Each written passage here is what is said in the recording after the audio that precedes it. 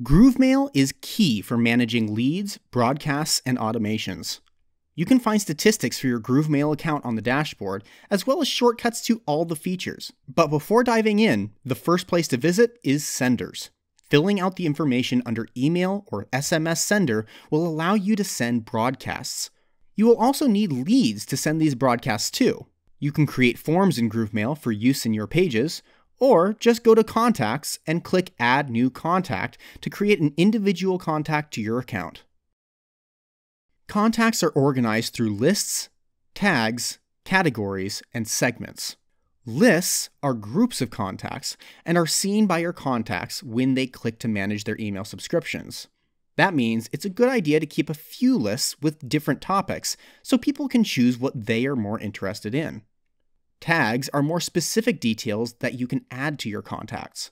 These are not seen by customers at all, so you can be very specific about anything you'd like here.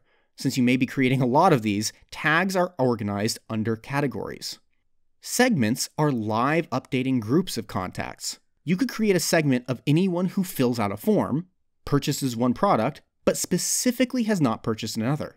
Anyone who meets all of those requirements at any time will be in that segment. With all that together, you can create and send a broadcast found under Campaigns. You can send broadcasts to anyone who is on a list, fits a segment, or has a tag applied to them. Once you have selected recipients, you'll build your email in HTML, a basic email builder, or, our favorite, the Groove Email Builder.